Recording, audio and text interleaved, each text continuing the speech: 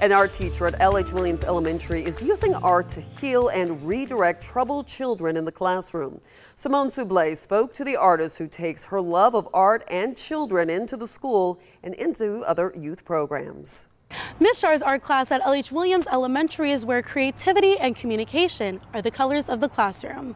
From fun and fictional characters to real-world examples, these kids get the luck of the draw in a class they say inspires them. It's therapeutic for me and the kids. Artist-in-residence Char Lockett has been drawing and designing clothes since she was 8 years old. Right out of college, she started out working with nonprofit Community Artists Collective and traveling throughout Houston, Texas. But she came back home knowing she wanted to teach art to kids. That's my purpose.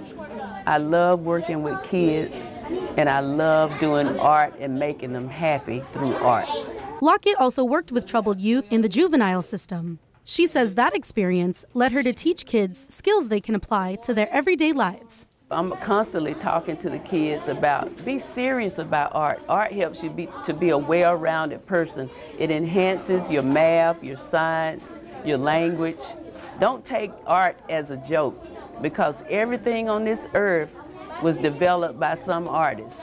She said she teaches art to help kids develop themselves, love themselves, and redirect negative behavior. Lockett says she sees herself in all of her students, and some say they see her as an inspiration. My job doesn't feel like a job because I love it. I'm passionate about it, and I'm helping people also. I feel like it's an escape from reality whenever I do art in here. She's an inspiration. I really love my art teacher. In Macon, Simone Soublé, 13 WMAZ News.